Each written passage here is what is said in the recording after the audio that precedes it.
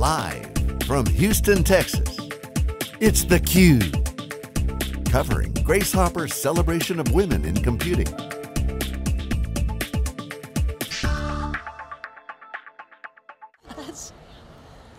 Welcome back to theCUBE's coverage of the Grace Hopper Conference here in Houston, Texas. I am your host, Rebecca Knight.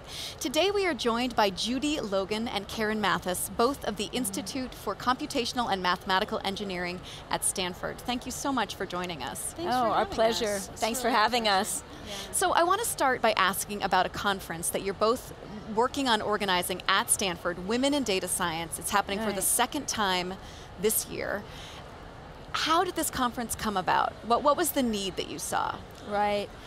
Well, the conference came about as we were exploring ways to improve the percentage of women in areas of computing, in data science, and engineering. I mean, the numbers are, as you know, very low. They've even gone down since the 1990s when I was back in school. And so what we wanted to do is support women who were getting into the field for the first time, but also support women who are in the field because attrition is quite a big challenge. And so we really have three goals. We wanted to inspire women and share rock star women who are doing amazing things, who often don't get the same level of recognition that their male counterparts do. We wanted to educate everyone on new technologies around data science, and we cast a broad net around data science, so it's everything from machine learning and AI, cybersecurity, data visualization, all sorts of different areas. And then the third thing is connect and allow women to network. And I think that's really powerful. Women gave us great feedback. They enjoyed that at the first conference. But we were talking about this with a few of our external partners, which I work with at Stanford. And we were talking with some people at Walmart in particular, and they loved this idea that we would pilot something together. And then within 4 months, we actually had our first conference last November, up and running. In partnership with Walmart, not a typical company that you'd think of when you think of computer science. Exactly, but we've had some alumni from Stanford ICME going to Walmart and Walmart Labs, some amazing people, and they, as a company, really need to build up their core competency around data science. So they want to... It's the biggest logistics company in the country. Exactly. Absolutely. Yeah. I mean, it's a huge area for them, and so they want to attract more talent, get their name out there. And so they've been, in fact, they've continued to support us this year. They're one of our strongest partners in this conference. And the conference is not just... I heard the Walmart Labs folks say that they're actually looking at what the next generation of retail looks like. And so that's a lot of what the Walmart Labs people are looking at. So they're doing a lot of data science work. That's just, it might not be obvious, but it's really out there. Well, in talking about the next generation, I mean, so many, you both work at Stanford, one of the best computer science programs in the country. And so many students are majoring in computer science, but it's computer science so it's another discipline that they're adding on to their computer science. Yes. What's driving this trend? I think that there's so many industries that need these core skills. So it's, in our institute, it's applied mathematics, computational mathematics, combined with statistics and computing. It's really that intersection of all those areas.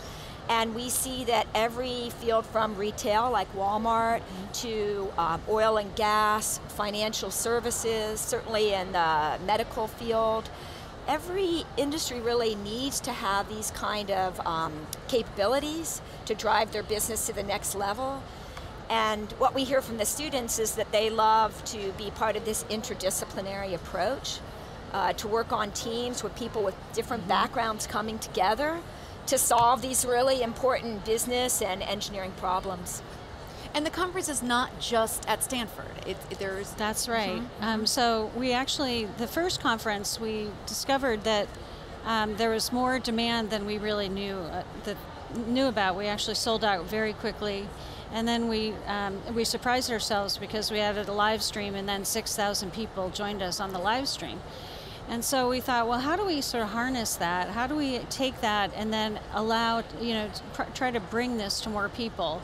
So we came up with a WIDS Ambassador program, and where we are offering the content, the live stream content, and then some support materials to folks who actually want to bring WIDS to their local environment. So, for instance, in New York, we're working with SAP and NYU and Columbia University, and they're putting on an event that's just as big as the Stanford University event. It's going to be 400 people large, and they're actually going to have some live speakers that are different from our speakers as well, in addition to taking the live stream. So they're creating their own event that's more relevant for their target audience.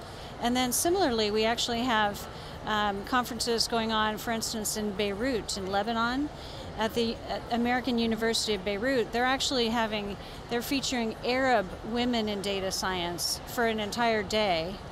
And then they're joining us, their nighttime is the beginning of our day, and they'll join the live stream just for the beginning of our day. So it's incorporating all the time zones. Incorporating really all exciting. the time zones. And even in places where the conference time frame doesn't work at all, like if in India and actually in Chile, where February is a terrible month to host a conference, they're actually doing delayed broadcast events. So they might be doing events a month later.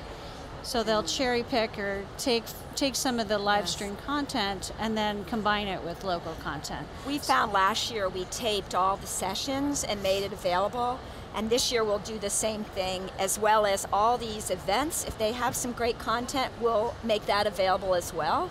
So it really become this core base of inspiration and education that people can enjoy, not just during the conference, but for a long time to come. Yeah, and a source for great content too. I mean, because we're all of these different areas who are getting their own speakers who have other things to talk about besides the base conference. For instance, in London, they're going to have an event at the Isaac Newton Institute in December, and so their content we're going to upload to our Women in Data Science YouTube channel, and then we can actually share all of that great content from all of the sessions around the world.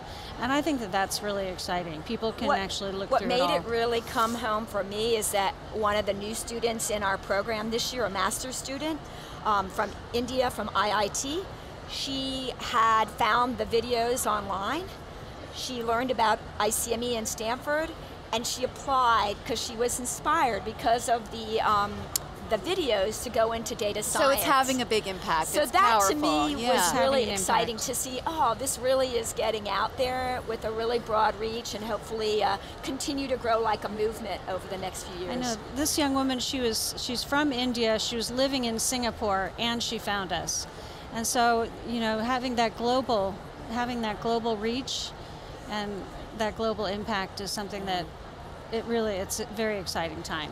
I want to ask you both, as veterans of the technology industry, and between you have worked at Apple and Netscape, Cellular One. You're both consultants at Indigo Partners, so you've been in this industry for a while. Right. What's it like? Is it as bad as we hear? Are things getting better? What are your impressions, and what are your hopes and dreams for this next generation of women who are coming up? As an engineer, I'd love to get your take. Well, I started out in systems engineering and worked in telecom for a few years, and I think it's changed dramatically since when I started out. So I'm very excited to see all these women here, young women here today, and I think they have great prospects. I definitely felt much more like there was blatant discrimination. I mean, often well-meaning, not nasty intended, but for instance, one time when I was starting out, all the men, I was always the only woman in engineering groups, all the men said, hey, you can join us if you want, but we're going to a lingerie luncheon. Oh my God. I mean, the concept, I didn't even know what it was. So I still don't know what it is. It sounds like a bachelorette party to me. But it was in a big hall where these women in lingerie served you food. Oh my God. Yeah. And that Please was tell just me that does that not was happen. a team bonding exercise. Okay, Yeah. all right. That Yeah, was the come kind with of, us. So did you go? I did, and I, you know, Because you would have missed out on the conversation otherwise. If Right. you're talking business, you want to be there. absolutely, and they were great guys, and I loved working with them. You know, they all had their calendars. At the time, there were pin-up calendars because engineers at conferences were given free girly calendars, and you know, as long as I kept it light and talked business with them, I was one of the gang. Right, right. So there's a lot of instances But like it that. definitely sets a tone with those kinds of calendars hanging in the cubicles. And it's, Absolutely. yeah. I think now what we face, and it's been discussed, I'm really glad a lot of the sessions here, is those implicit bias. It's those much more subtle these days. And in fact, some people wouldn't even consider themselves biased, but it's filtering in all sorts of ways. You know, there's studies that show that just by changing the name from male to female, there's a different and less positive reaction. And so those are the kinds of implicit bias challenges I think everyone still really faces. Just not as overt as lingerie luncheons anymore. Well, Karen Matthys, Judy Logan, thank you so much for joining us. This has been a real treat talking to you both. Thank you Nice so to talk much, to Rebecca. you. I'm Rebecca Knight, your host for theCUBE's coverage of the Grace Hopper Conference here in Houston, Texas. We will be back after this break.